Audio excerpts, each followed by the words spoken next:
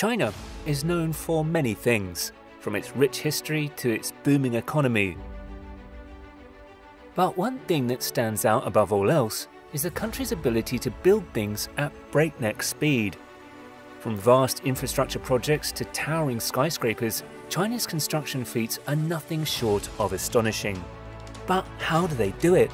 And what does this say about China's place in the world?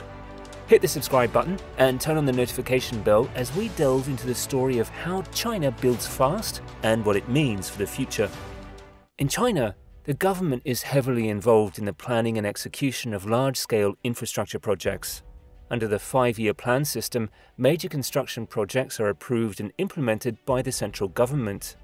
This allows for large-scale projects to be completed in a relatively short period. For example, the construction of the Beijing-Shanghai high-speed railway was approved in 2004 and completed in 2011, a feat that would have been difficult to achieve without the centralized planning system. Over 2,000 years ago, the Han Dynasty established the Silk Road, transforming China into a geo-economic center by connecting the East and West. Drawing inspiration from this historical network, the People's Republic of China launched the Belt and Road Initiative to link Asia, Africa, and Europe. The Silk Road Economic Belt, representing the on-land routes, connects Asia, South Asia, Central Asia, Russia, and Europe, while the Maritime Silk Road links China's coastlands to Europe. Fast forward to 2013, China inherited the Silk Road legacy and launched the Belt and Road Initiative, encompassing land and sea routes connecting around 70 countries, constituting approximately 2/3 of the world. As the imperative for additional land and maritime routes to execute the Belt and Road Initiative grew, there arose a need for a more advanced machinery to expedite this expansive project. Consequently, the SLJ900, in conjunction with other equipment, was innovated to achieve the objective of linking 3 continents through a comprehensive marine and land network. China's ability to initiate and execute the Belt and Road Initiative was empowered by cutting-edge construction machinery, exemplified by the Iron Monster SLJ900. This technological advancement accelerated construction processes, enhancing cost and resource efficiency by swiftly handling prefabricated and full-length track sections at a speed of 3.1 miles per hour, 5 kilometers per hour, eliminating the need for extended on-site assembling. Conceived by the Shijiazhuang Railway Institute and produced by the Beijing Wow Joint Machinery Company, the SLJ900 efficiently constructs lengthy bridges with numerous spans. A tangible manifestation of the SLJ900's capabilities is evident in the Yibin-Jinsha River Railway Bridge Project, the world's longest road-rail steel arch bridge. Before the Yibin-Jinsha project, the journey between Sichuan and Guizhou provinces in China consumed 12 hours, but now the estimated travel time has been reduced to 3 hours. Another noteworthy example is a high-speed rail undertaking connecting Inner Mongolia to the rest of the nation, aligning with China's vision of an 18,641.1 mile-long, 30,000-kilometer high-speed rail network. The machine's construction process is remarkably straightforward. It commences by retrieving new precast concrete sections from the casting yard and transporting them to the bridge site where pre-existing pillars await. Subsequently, the machine lowers the support structure, providing stability as it extends toward the initial pillar. The machine gradually advances, transporting the beam as it moves forward, and then lowers it into position between the initial point and the first column. Once the beam is securely in place, the machine reverses, carrying the 2 portable support structures along with it. After obtaining another beam, it traverses the first installed segment, and this cycle repeats until completion. Following this, SLJ900 repeats the same sequence with the newly added segment. While the Iron Master significantly reduces the need for human labor compared to crane-based bridge constructions, it still requires a crew to oversee the entire process, in addition to performing tasks such as cleaning and maintaining its various components. The crew's responsibilities commence as the machine sets the segment, and the entire procedure repeats until the bridge is fully assembled. This machine has demonstrated its efficiency, particularly in extensive construction projects like the Belt and Road, thanks to its economic utilization of human resources, avoidance of costly scaffolding, and accelerated project execution. Furthermore, its substantial weight of 640 tons, 580 tons, ensures that the bridges it constructs can withstand loads beyond the maximum capacity, providing an unexpected additional safety feature. With 64 wheels distributed across 4 sections, each consisting of 16 wheels, the machine can rotate each section up to 90 degrees. This capability allows the machine to drive sideways efficiently when picking up beams. According to reports from Bridge Design and Engineering, these machines have become increasingly prevalent in China over the past few decades. Initially, each machine was uniquely designed for specific projects, but recent technological and design advancements have enabled engineers to enhance their reusability. Now, a majority of these machines can be disassembled and recustomized for various projects, thanks to the progress in technology and design. The SLJ900 has the remarkable capacity to construct 730 spans during its operating lifetime. This versatile machine is not limited to building bridges in urban areas, but also extending its construction capabilities to the wilderness. Weighing 580 tons and spanning 300 feet, this machine has played a crucial role in constructing bridges across the Chinese countryside. This is just one of the many machines that have helped China over the years.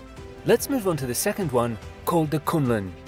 The groundbreaking Kunlun, a revolutionary 1,000-ton level bridge girder erection machine, marked a significant milestone in engineering when it was developed by the company. This monumental machine played a pivotal role in the construction of the Meizhou Bridge, China's inaugural cross-sea high-speed railway bridge, linking the vibrant cities of Xiamen and Fuzhou in Fujian province back in June 2020. Weighing a substantial 967 metric tons and stretching an impressive 116 meters in length with a height of 9.3 meters, the Kunlun comprises over 15,000 parts of diverse shapes. Boasting advanced intelligence, it seamlessly integrates multiple functions and stands out as the pioneering equipment applicable to the construction of a double-line box girder for high-speed rail in China. Safety considerations were paramount during the development and design phase, especially for operations in extreme seasonal conditions like strong winds. Chief Engineer Zhang Guoming emphasized that the machine's main girder incorporates an open ventilation design to minimize the impact of wind. The machine's ingenuity extends to its radar detection laser matrix sensor system, enabling precise operation in dark tunnels and automatic correction of deviations within expansive karst caves. Fast forward to January, the upgraded Kunlun took center stage in the construction of the Qiju-Huangshan high-speed railway in Anhui province. Noteworthy improvements include extending the maximum length of the carrying box beam from 32 meters to 40 meters and elevating the tonnage from 900 tons to 1,000 tons. This upgrade, a collaborative effort of the Design Institute and Hangzhou Heavy Industry of China Railway 11th Bureau Group, not only enhances intelligence, but also tackles challenges related to bridge erection and power supply coordination in special working conditions. The result is a lighter, more energy-efficient machine that stands proudly as a signature element of China's ever-evolving infrastructure, complementing its predecessor, the original Kunlun. Perhaps the most interesting of these machines is the CYP 500. China's remarkable achievement in constructing the longest railway outside its borders, situated in Asia, can be attributed to the remarkable capabilities of the CYP 500 track-laying machine. This advanced machinery boasts several key advantages, including high reliability, robust compatibility with various conditions, adherence to standardized operating procedures, and exceptional laying accuracy, as reported to Xinhao. Notably, the CYP 500 outperforms expectations by laying approximately 2 kilometers of tracks each day, surpassing the stipulated average daily laying progress of 1.5 kilometers. This heightened efficiency and precision showcase the cutting-edge technology employed in the construction process, solidifying China's position as a leader in railway infrastructure development. Up next is the wall-climbing monster. The wall-climbing monster stands as a testament to China's technological prowess and commitment to rapid urban development. Its primary function is to facilitate the construction of towering structures with remarkable efficiency. One of the machine's standout features is its ability to ascend along the vertical surface of a building as workers progressively add stories. This unique capability not only streamlines the construction process, but also ensures stability even at dizzying heights. The machine can operate confidently at over 500 meters, 1,640 feet above the ground, showcasing its resilience in the face of challenging construction conditions. What sets this machine apart is its self-supporting platform, designed to bear an astonishing weight of up to 2,000 tons. This remarkable load-bearing capacity contributes to the machine's ability to withstand the forces of nature, including hurricane-level winds. The robustness of the wall-climbing monster not only enhances safety for construction workers, but also extends the operational capabilities of the machine to adverse weather conditions. According to reports from China's state broadcaster, CCTV, the machine, developed indigenously, is estimated to accelerate the building process by an impressive 20%. This efficiency boost is a crucial factor in China's ambitious urbanization plans, allowing for the rapid construction of skyscrapers that dominate the global skyline. As China continues to assert itself as a key player in the realm of construction technology, the wall-climbing monster stands as an awe-inspiring symbol of the nation's determination to reshape its urban landscape at an unprecedented pace. Now, let's look at its tunneling machine. You may not know, but China Railway Tunnel Group boasts the world's largest hard rock tunneling machine, designed and assembled with a 15.08 meter diameter and 182 meter length.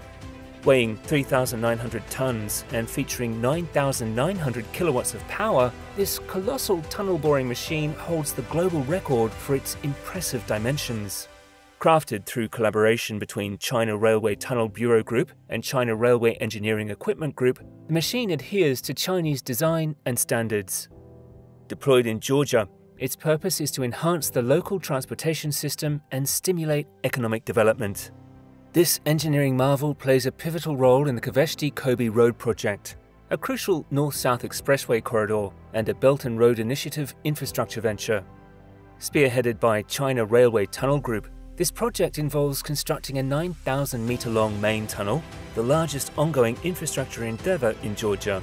Once completed, it will significantly reduce travel time from 1 hour to a mere 20 minutes, exemplifying China's commitment to rapid and efficient construction.